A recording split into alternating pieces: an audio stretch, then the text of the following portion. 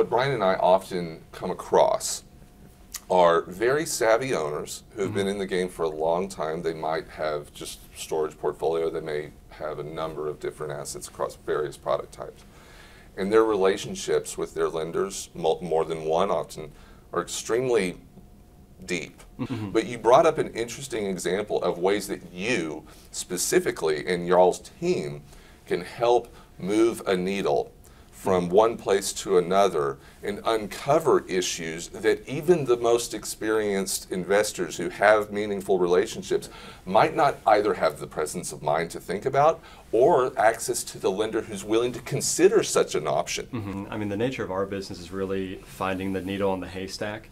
And the fact of the matter is there's over 450 FDIC insured banks within the state of Texas. That's just banks.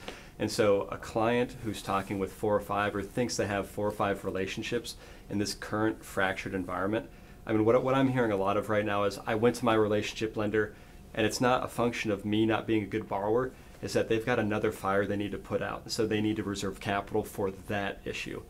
And so because of things like that, I'm creating new relationships right now with new borrowers with different banks just because their bank can't accommodate them at this point in time.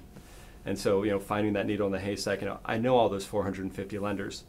If you know those 4 or 5, statistically speaking, who's going to have a better chance at success? Sure. And because my team is talking with all those lenders all the time, we know who's hot on storage right now. We know who has liquidity. We know who's pricing over the 5-year instead of the prime rate. So we know who's going to have the cheapest capital, who actually has capital available, and who likes your product type. That's our selling point. That's our needle on the haystack. That's how we find the right guy for your deal or your borrower.